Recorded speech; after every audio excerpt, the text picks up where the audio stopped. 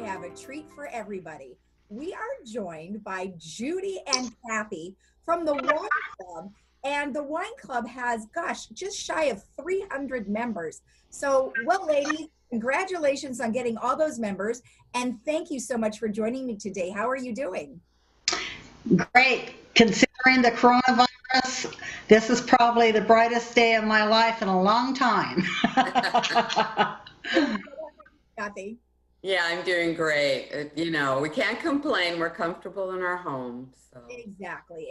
And we've been doing a lot of these Zoom interviews, and it seems like people really are doing all right. I mean, they're heeding the advice of staying at home. They're using their masks. They're doing everything they need to do. Now, of course, wine tasting is a little bit different because you're not with each other, right? So you're probably doing things that are not normal. So, Judy, let's start with you. Why don't you tell me a little bit about the Wine Club, and then we'll talk about some of the things that you guys are doing differently now that we're at stay-at-home orders. Okay. Well, like it says, we just had our first year anniversary the end of February. And I always say a busy club is a fun club, so we try to do a lot.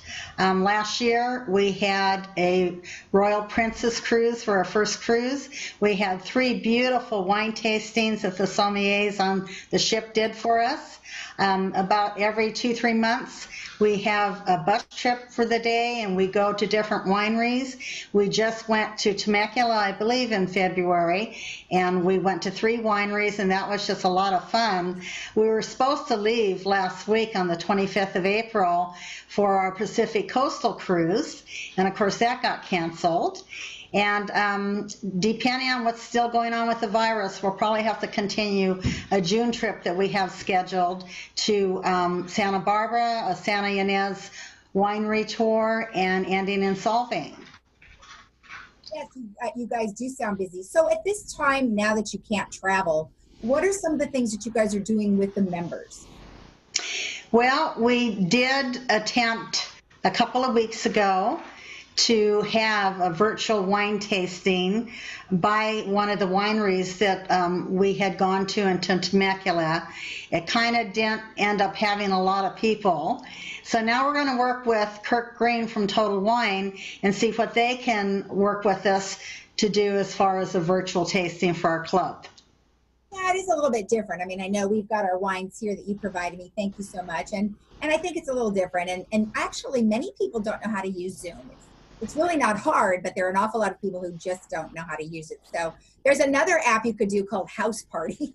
Yeah, that's another one. Check out House Party. That might be easier for some. It's a little bit, I don't know. I mean, you'll have to see how it goes. Kathy, what are you finding to be a little bit challenging during these times with your wine? Well, I'm the only one in our household that drinks wine. And or any alcohol, since my husband doesn't, and I don't really like drinking alone. So I have to use my Zoom time with friends and stuff to have a glass of wine or something, so I don't feel like I'm just becoming an alcoholic. Sales of alcohol and wine have definitely gone up, and I'm with you. I'm home alone, and I got my dog, and I'm like, well, Caesar, let's have a glass of wine. Yeah, so I miss my friends for doing that activity. So. Right. What really surprised me was we heard from our person that's in charge of membership, Don Smith, and he actually had a couple that had just moved into the village a few weeks ago, and they walked to his house after they looked up the wine club, and gave him a check and membership paperwork to join. And of course, we don't even know when we're going to be allowed to open back up. But I told Kathy, I says, isn't it amazing? People still want to join, and we don't even have meetings. I know. Well, it is challenging times, and people want to belong. And I think that's one thing that's really been great about our community, is that even though people are quarantined, they still find lots of great ways to communicate. We've been trying to reach out to as many people that are residents here, just to kind of find out how they're doing. And everyone is really finding a lot of things to do. So with that in mind, obviously we have some wine and wine glasses in front of us. Tell me if you were to have a Zoom wine tasting. Let's kind of do a mini one. Tell me what we would do.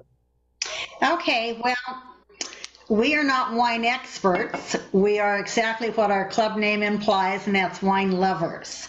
However, a typical meeting, we will invite a wine expert or a wine connoisseur. This month in April, we were supposed to have a theme, April in Paris, and it was going to be done by Total Wine, and obviously we were going to be having a presentation of French wines and several tastings. So what we've done today is we're going to present two wines that actually Total Wine has presented to our club before. And I don't know about you, Kathy, but these two in particular have kind of become my husband's and my favorites. And so do you want us just to go into the wine tasting? Yeah, let's do that. First of all, tell me about the wines that we are tasting, and then we'll just do a quick tasting, and you don't need to go completely into the, I think we don't have that much time. So maybe just a mini one. Okay, well, today I'm presenting 2017 Cab. It's called Carson Ridge, and I'm pairing it with, I don't know if you can see this, but I'm pairing it with brie and salami and crusty bread. My favorite, Cab, bread, and cheese. And it's a bold wine.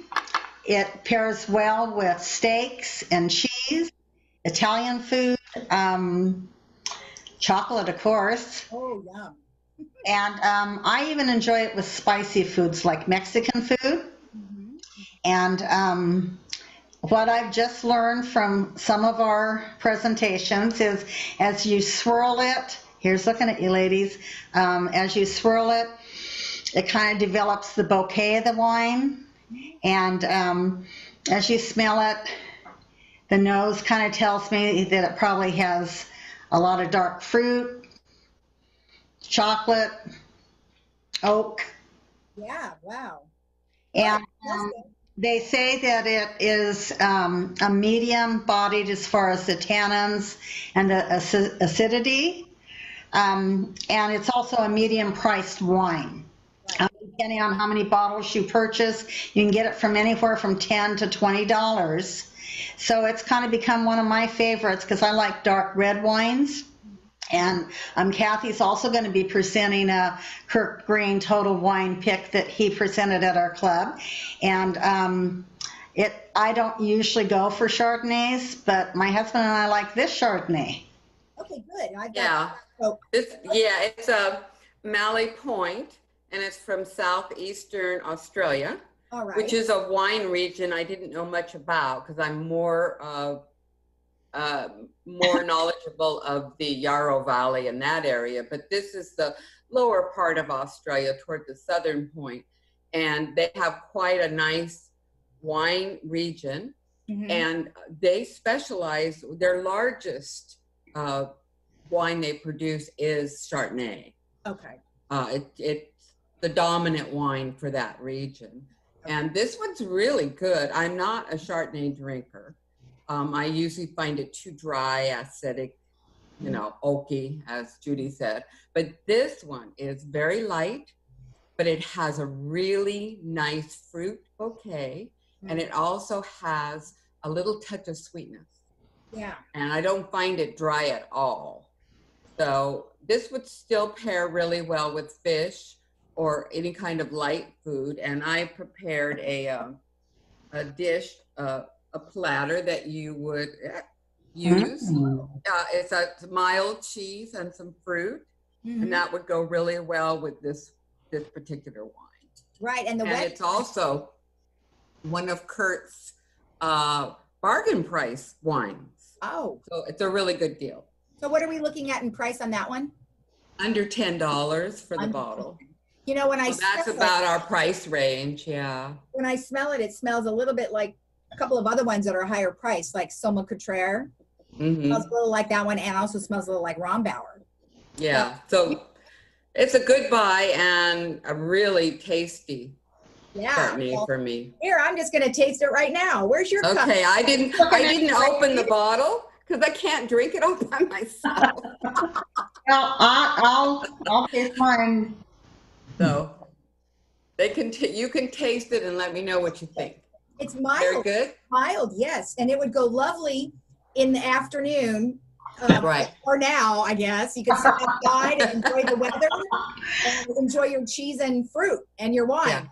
Yeah. Well, you know, one of our presentations in the future, whenever we do get to start having meetings, is this one sommelier that went with us to the Temecula wine trip. He's going to do a presentation on what is that called, Kathy? Lower shelf wines, and that's what Kirk from Total Wine also calls the bargain wines.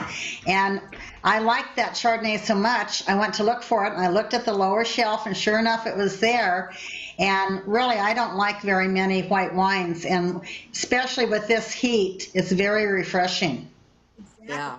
This is a very nice wine. Now, let me taste the red, because I didn't get a chance to do that. Let me see. Well, I'll taste it again then. I do like red with so many of the things that you mentioned, and I find it a great digestive. So when you eat heavy food like that, you can have your wine, and it just kind of helps. So right. Food, but that one's pleasant too. Girls, you did a good job. Thanks for those. Those are awesome. Thank you. Both are very knowledgeable of the wine. So I mean, that's kind of a nice thing, because you don't have to be knowledgeable of wines to belong to the wine club. You just have to like to drink wine, right? Yeah. You know, sometimes we don't always have a sommelier or a wine connoisseur do a presentation and tastings. Depending on what's going on with the season, we might just have someone that's well versed with food and wine. Our very last meeting we were able to have was Mardi Gras, and we had invited Chef Connie Smith. She's one of our own villagers. And she did some beautiful signature dishes for Mardi Gras. And it was the very first time we had a band. And we had a new group called the Flukes. Oh, gosh. I told Kathy, I says, you know what? We developed that spirit of Mardi Gras because everybody just jumped in and danced, and, you know, they just had a great time. So that was our last meeting. So depending on what's going on with the season or a holiday, it might be, you know, a speaker that's just well versed with food and wine. But I think our very next one will be Kirk. And I guess I can't call it April in Paris, but we'll find something to call it for, you know, doing a presentation for French wines. Right. Well, that's good. And Kathy, I know there's one last thing I wanted to touch on is the Vivino app. And that's a free app that you can get on your phone. And tell us just real quick about the app. Does this look backwards? No, it doesn't. It's perfect. I looked at it and I thought, it looks backward. But it's Vivino, so it's really easy to spell. And you can find it in your app store, whether you're iPhone or Android. And it's easy to download. And what it does that is so great is it will scan the label. Mm-hmm. So you're at the store and you see all these fantastic wines, but you know nothing about them. You might even see a wine that's very inexpensive. And you're like, oh, it probably tastes terrible. Well, you can take your smartphone and scan the label, and up it'll come in the catalog of wines that they have, that Vivino has, and it'll tell you what the rating is, alcohol content, things about the winery, all kinds of information about the flavors and the price range. So that makes you feel very secure about what you're buying. Yeah. When you have that information. So right. It's a great app. And it does, I think, pricing too. So you can kind of see what you should be paying. Right. And may I just say real quickly that we're always asking each other, well, I guess we're doing something right because we're growing, but here is the feedback we get the most from people. So I wanted to remember to say it. And that is, people say that they just love to come, break bread, have a glass of wine, and visit with their neighbors or make some new neighbors and new friends. You know, we have a lot of bands and wonderful musicians that I dearly love in the community, but that's what has really surprised me is that I guess we're on a roll that people just love to break bread, drink a glass of wine, nosh, and visit, you know. I love it. I love it. Now, how can people get a hold of you if they're interested? We have a website up for the wine club, and we also have a telephone number on that website that they can contact us. Okay. And I believe also we have on the website our current events and our future events. Okay. All right. Perfect. Well, good. Well, thank you so much. Well, ladies, this has been so much fun. Thank you for my wine. I appreciate it. Looking at you, girls. All right. Here's to life after the virus. Oh, yeah. Life after the virus. Well, thank you, ladies. Have a great day. Try not to drink too much wine today. And Kathy, we look forward to drinking wine with you again soon. Okay, good. I got to get my wine on again. Thank you for having us. You're welcome, ladies. Bye-bye. Thank you so much. Bye-bye. Bye-bye. And we'll be right back after this. Cheers. Cheers.